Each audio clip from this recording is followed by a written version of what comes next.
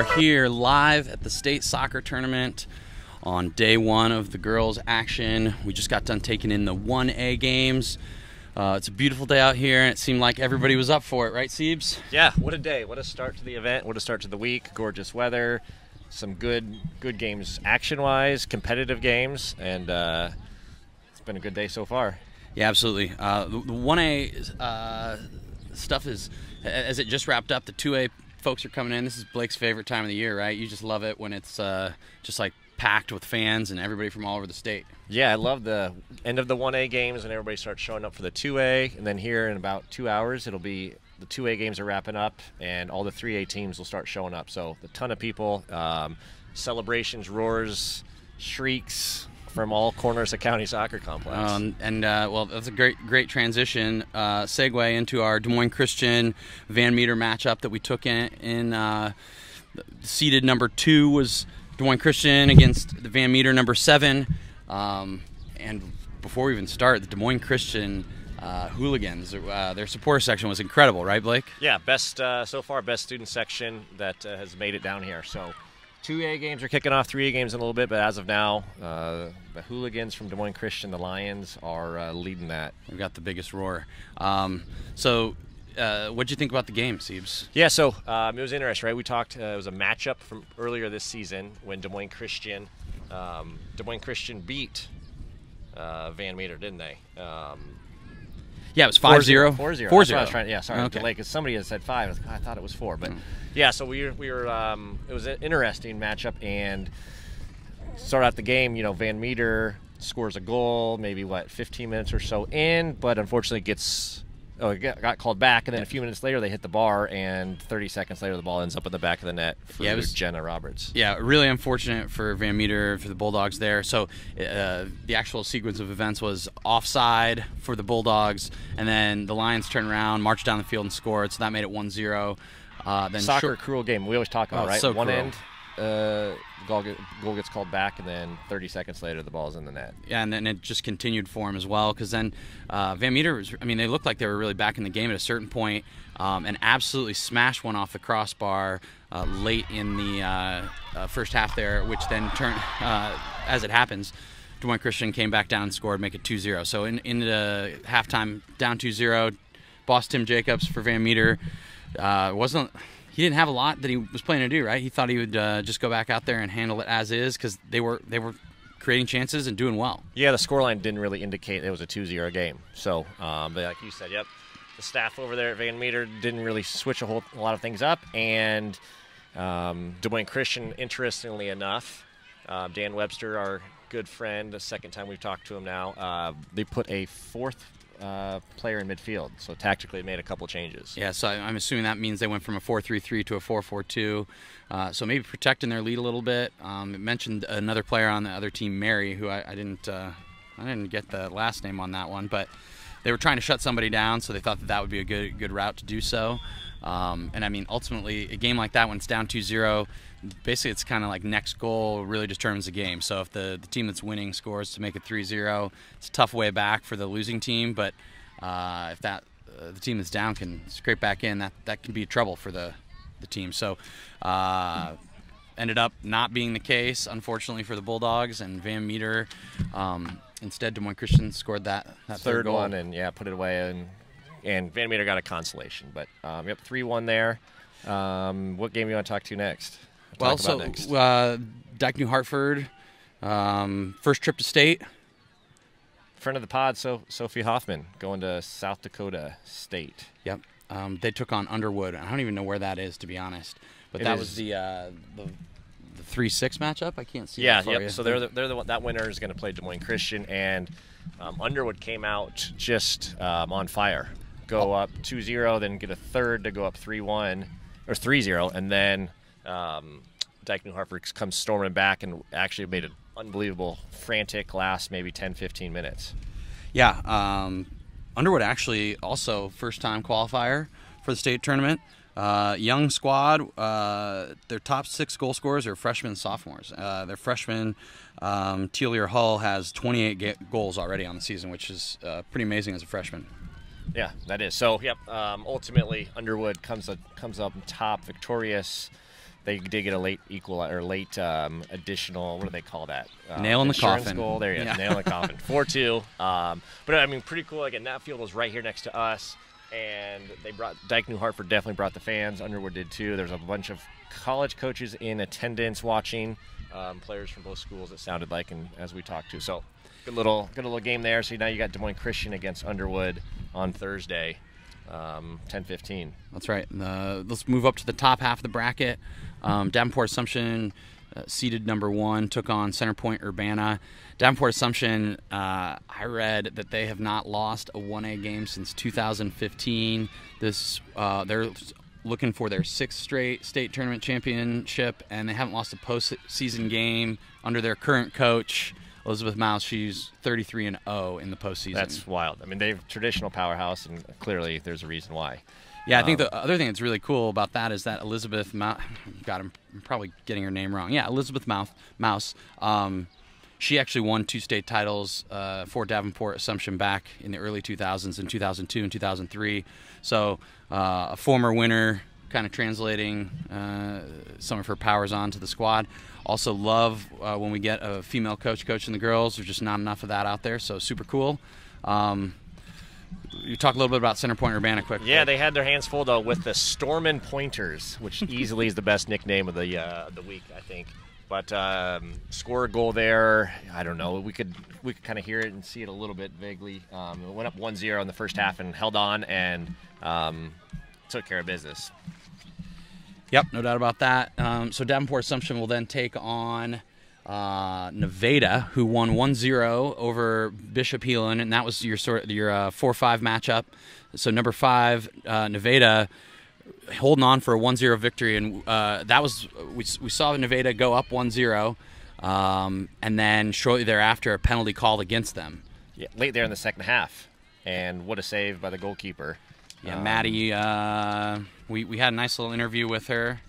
I'm gonna tell you. This is a good. While Ben looks at it, this is a good plug. We did talk to a bunch of the girls on these teams underneath the tent, so be sure to kind of a press conference type environment. Yeah, super cool. Maddie Dunham, senior, preserving her last couple of high school games, right? She gets to go on and play one more at least. So. And yeah, we've got a big traditional powerhouse matchup now. We've got Nevada against Davenport Assumption on the top half, and kind of some newcomers in Des Moines Christian and Underwood in the second part of that bracket. Yeah, so we'll be looking forward to getting back on Thursday to check out the semifinal action. Let's move on and talk about some 2A here, Siebes. Let's do it. All right, back again live here at County in Des Moines for a little 2A recap. We just watched the Norwalk Warriors take on the Lewis Central. I don't know what's their mascot. Do we know? Titans. The Titans? Titans. Okay, let's say Titans for now. We got to watch that game, but then what else do we have going on today? We had Dallas Center Grimes playing North Polk, Spencer and Sea Rapids Xavier, Waverly Shell Rock and North Scott, and then as we said, we took in Norwalk and Lewis Central. We've also got Norwalk legend Kaysen Kral here. Kaysen trains a lot of the girls, but then also graduated from Norwalk back in what year, Kayso? 2017. Did you ever win state, Kaysen? Couple times. A couple? Only 2? 3. Hey, that's what we were talking about right there. Well, thanks for joining us. We really appreciate it. We know you've got the insight. Yeah, is this the first time you've ever been on a pod? I believe so. Yeah. Oh. Ooh, he was nervous. He was a little nervous, yeah. Specifically with Kick It Forward, so yeah. I'm excited. Good deal. Well, we'll start down at the bottom of the bracket and talk through our viewing of third-seeded Norwalk as they took on Lewis Central, who's the 6th seed. What did you see, Kaysen? I mean, it was a tough first half for sure, right? Can I real quick? Of course. So it's interesting that these two teams played mid-May, and Norwalk won 3-0. So definitely some interesting things being done beforehand, I think. So sorry, Ben, but no, go ahead. Let's hear the analysis from the I don't know. We got to think of a name for him by the end of this, Ben. Yeah, Kaysen. Kaysen, the commentator. No, I just think coming off a 3-0 win against them previously in the season doesn't play into our favor. You come in thinking it's going to be easy. It could be a little loose in the morning, but I don't know. I just saw a negative, slow start from us, and when you're at the biggest stage, you just got to come out firing, whether it's clearing the ball in your box, but just putting no risk upon yourself. So I was happy to see them bounce back from that 1-0 deficit. To come out fire in the second half was a good response for sure in the first round. Yeah, I mean, so we talked to Andrew Messer, the coach, at halftime, albeit very briefly, and he was not the happiest of gentlemen there, obviously being down 1-0. So what, Kason, what did you think? What would have your message have been to the girls after watching the first half? Being down 1-0, obviously not playing well. What would Coach Kason's message be? I was thinking to myself at halftime, my clear-cut message would be it's 80 minutes, right? Like, that's such a long time. Especially compared to other sports. Soccer always comes down to moments, though. So you can lose a game even if you're dominating the whole thing. But I would just say stay together, and that first 5 minutes is just an absolute message. And to respond in the first 4 is crucial. It's the perfect response you could have in a second half. So very proud of them for sure. Yeah, if I'm Lewis Central and I see that happen in that first 5 minutes of the second half, I'm not excited. Yeah, gutted. I mean, that's is the perfect response you could have had. So yeah, and Jesse Smith, the Lewis Central coach, I mean, you talk about the difference of appearance at halftime, right? He was pumped up, giving everybody high fives, super energetic, obviously elated, and Norwalk kind of head down. Yep. It was just an interesting contrast of halftime walk-offs. Yeah. So, but then, I mean, Norwalk, Case, talk about JoJo Bice. I mean, there's a reason why she's as good of a player as she is. I'd never seen her play. Yep. So, talk about dynamic and composed finisher. And yep. Where's she going next year, Case? So she's committed to Iowa State. Or no, so not next year. She's one early commit. No, yeah. So she's going there next year. Oh, okay, she's sorry. a senior. Been committed for a while. Iowa State actually had a coaching change. I'm pretty sure on that statement. Yeah. And they also retained her with that coaching change. So I was really happy for her. But to speak upon her while I'm here, I mean, that girl just puts in time. Like, just incredible time, whether it's doing stuff for athleticism, extra stuff. I've actually been training her for 2 years now. So to really see that come to fruition is amazing, especially her being my very first. And she's an unbelievable basketball player, and we would have sessions before basketball games. Like, she's that committed. So to see somebody take over and perform at the highest level is very rewarding to see it come from somebody who puts in the time. 40 goals on the year, plus 11 assists. That's in the regular season. I just was looking across. She's taken 126 shots, and so she scored 40 of them. We're talking almost about 30% of the time. She's 33% of the time, whatever, she's scoring. So that's pretty wild. And I mean, it was just like as soon as she got in behind, it was kind of like, well, there's a goal. Like, you didn't even have to. It was kind of automatic, right? Yep. So there's actually times I can actually speak upon. 2 weeks ago, her and her mother texted me, hey, she had a bad performance. And I was like, yeah, why is that? She goes, well, she missed a couple shots. I'm like, she still had 3 goals. Like, it's all right. But sure enough, they got a big game the next day, and she's not too concerned about overdoing it or overtraining. We get together, and she just wants to practice finishing for an hour. So I mean, that's 2 weeks ago, and I just give her reps, whether it's 6 yards away from the goal, 12 yards away from the goal, and she's just eyes in the corner, just reps after reps. So yeah, she's always doing that stuff, which is no surprise to me why she's 3 for 3 today. Yeah. Who are your other standouts on that squad? Like, if you've had to name 2 or 3 other players that you you make the team happen. Yep. That's tough for me. I hate to do that because I trained 15 to 20 of them, to be honest. But anybody that stood out that like just made a ton of progress, like, so maybe maybe give us that shout. Okay, a ton of progress. To piggy on that one for sure. Reagan Holtorf. She's one of the girls that's actually going to be wrapping up her career this year, so she's a senior, so I'm excited to talk about her. But she's the one that really turned a corner in the last year. So I've had her for probably a year to date. Right after last year's tournament, she wanted to start training with me, and she's just absolutely night and day. She's always been athletic, but to really get her feet under control, learning the game, connecting the dots has been huge. And then Anna Larson, she plays the 6. She wants to play college soccer someday, and she's only a sophomore. And just talk about being absolutely poised. That's her. So he gets it, moves it. So yeah, I could go straight down the line. There's a lot of seniors, juniors on that team, but as far as progress, those 2 specifically, a sophomore that's showing up, and then also a senior who's really turned the corner. Love it. So let's get a little plug in. We should.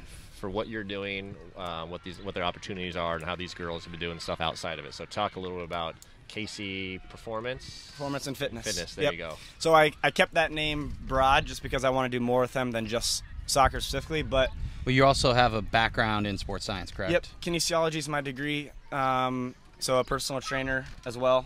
But yeah, it's If you can't tell by the guns he's oh, sporting here. get out of here. He did. He was. That's our plug. Like, let us on YouTube Yeah. because he's wearing a shirt that's 3 sizes too small. No. So it was actually, I shouldn't say an accident, but JoJo was my first one. During COVID 2020, she just wanted somebody to train with. I was with Drake, and we weren't training either. So we just started training together. She's an athletic girl, has good feet, so I was like, yeah, sure, why not?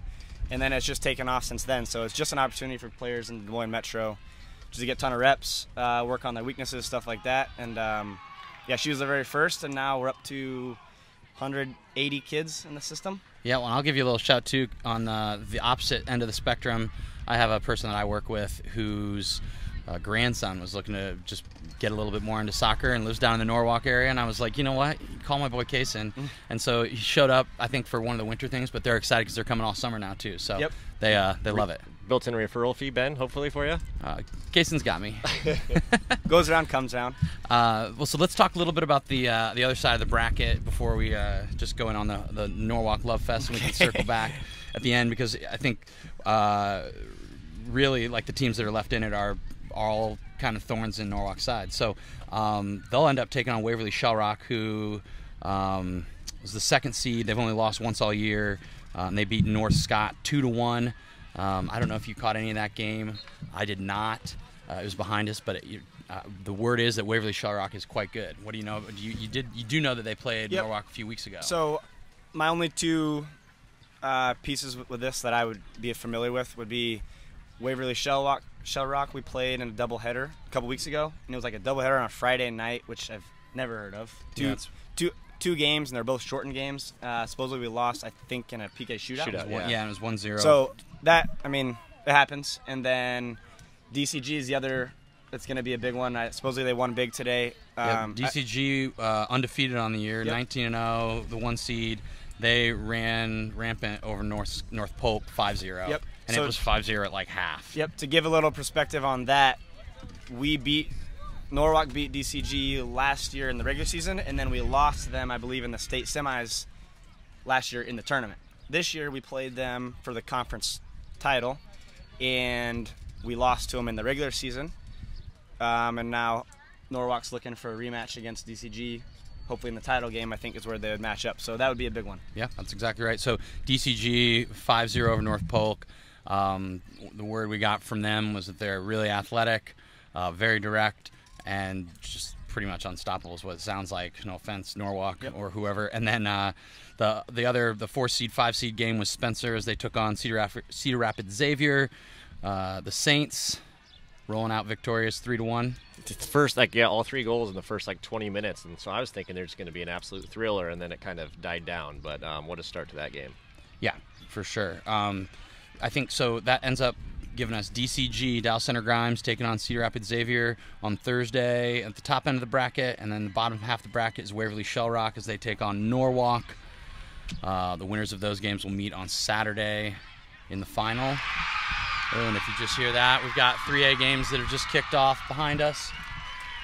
Some action going Looks on. Looks like Ankeny Centennial 1-0 up over Northwest. Okay, well, let's wrap things up here, and we'll get to some action.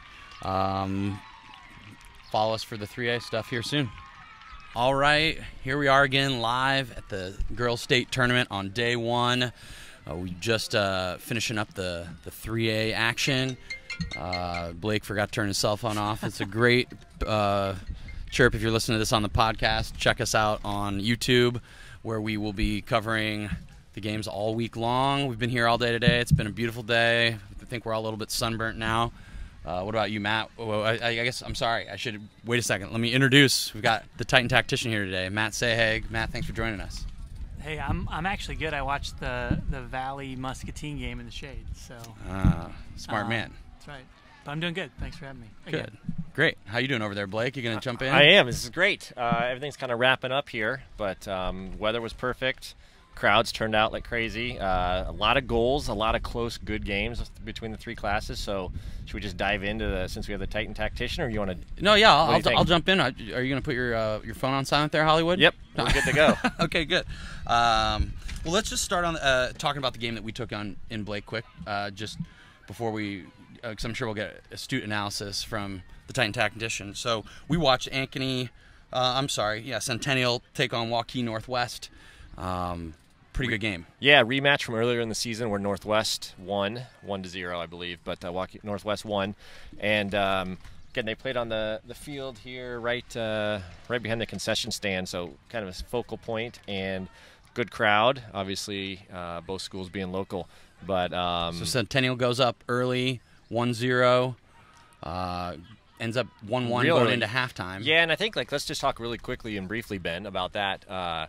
So Centennial had to run a play for the first, 15 minutes or so, scored the goal, and then things changed a little bit, and Northwest gets a penalty, which sounded like it may have been debatable, but where we were at, it looked like a clear penalty, but we were also 140 yards away. Well, referee Charlie Bales also saw it and confirmed stonewall penalty, he said. So I couldn't see who stepped up to take it, but shot low to the right. Keeper made a great save, but Northwest reacted first and smashed it home to make it 1-1. Yeah, the penalty kicker got it blocked, but then scored the rebound. Yeah, great reaction, really, yeah, right? Absolutely. Like if you're the coach and your kid misses it, that's one thing, but to have the positive reactions makes it way better. So anyway, ends up 2-1. The rest of the game was a little nervy, but I think Centennial, deservedly so, ran out winners.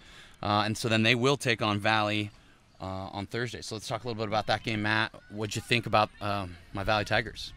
Sure. Well, they got the result. I think if you asked them, they probably didn't maybe perform as well as they would have liked. To be honest with you, how was Muscatine? Well, they were tough, and unexpectedly, in my opinion, tough. To be honest with you, I expected to go over there and see the 1 seed roll Muscatine, but that's not really what happened. As you would expect, I mean, Muscatine was a big, strong, physical, just sort of industrial side who fought for everything, played very compact and were difficult for Valley to break down. Now that said, if Valley gets an early goal, so again, and I missed the early goal, but I walked over, there was already 1-0 in the first couple of minutes in the game, and so you're expecting the game to open up very, very quickly. But actually the opposite happened. Muscatine just kind of hung in there, and they actually got the equalizer to go 1-1, which made it for a tense first half. Well, when I look just down at the results here for the Tigers over the year, they're undefeated, but then I see 6 goals given up, 7 goals, something like that over the entire year. In most of their games, they're shutting teams out and running the score up. So to go into halftime tied up, we asked Coach Chapman what he said, but what would you have said to the girls? Well, if I was the coach, I would have said, hey, you're in a quarterfinal in the state tournament, and these quarterfinals are ordinarily never easy. You've got a bunch of different other factors that happen when you're in an elimination game, such as nerves and pressure that just make things different. And so, to me, going into halftime, well, first of all, they went into halftime 2-1. Okay. But I think even so, that the messaging probably even from the sideline was hang in there, weather the storm, and we've got to get the next goal so that we've got the momentum going into half. And so really what happened actually was the momentum slowly shifted back into Valley's favor, and you could feel the second goal coming. And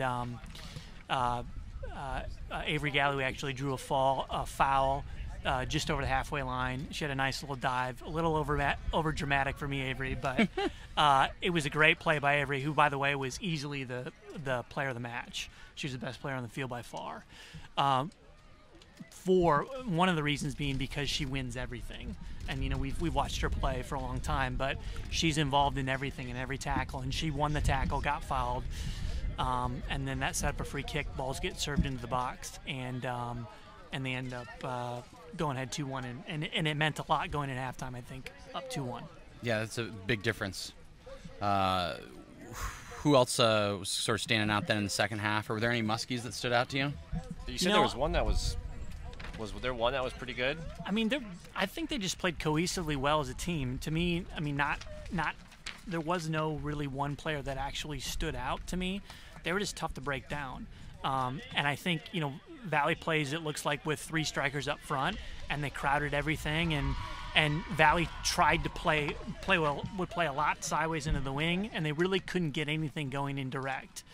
And so I guess that's one small tactical change that I would make if I was the Valley coach. Or the Valley team, I would start trying to play into their center forwards' feet and then start playing little balls in behind into their wingers. I think that would open up the game quite a bit. But most of the time, the Valley strikers would get the ball with their backs to where they wanted to go next, and I think it just made for a really compact game, and there wasn't a lot of balls that got played in behind. So before we shift to the bottom half of the bracket, Valley will take on Centennial on Thursday afternoon. I know you've seen Centennial play before because we saw them at the Pack Pitch Night. What do you think? It's a pretty big matchup. Tigers are going to be tough to beat. Yeah, I mean, it's going to be a great matchup. So, I mean, you've got two teams into the semifinal, knowing that if they win, they're in the final. Crosstown rivals. A lot of the kids, I'm sure, play together on the same team. So there's that added element of fun. But, you know, I would anticipate that we'll see some good friends have a little, good little friendly tackles into the game, and it'll be a nice competitive match. And of course, everyone will walk off in handshakes, and somebody really, really happy, and the other person will be not happy. Well, it's great because these two teams met in the semifinal last year. What was the score? 2-1.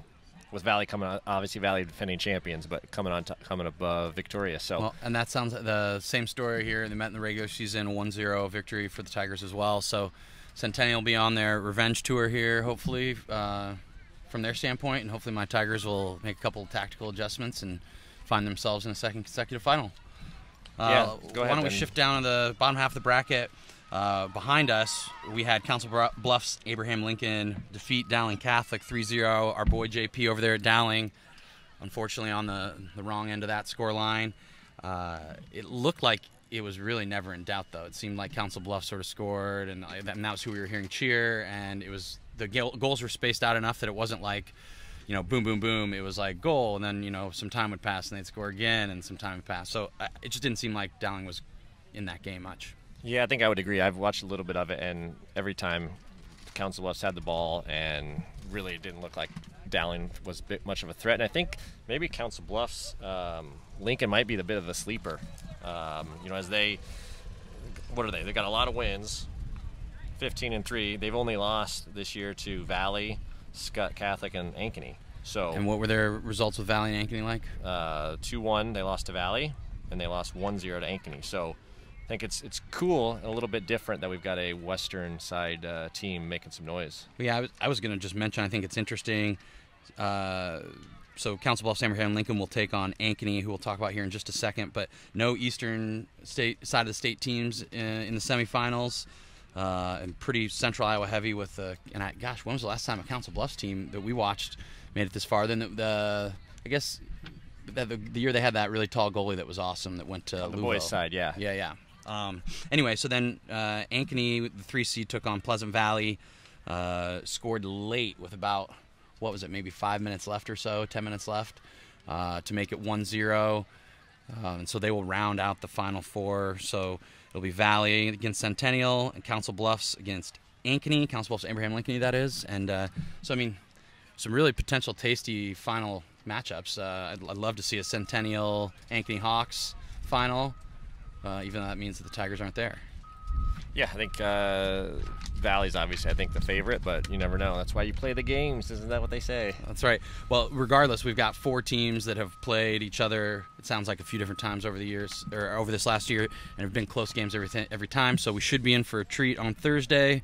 Hopefully, you guys will join us again tomorrow for the boys' side. We're going to be here all day, and it's supposed to be beautiful. Otherwise, we'll catch you on Thursday for another great day of girls soccer, and we'll have a nice recap for you.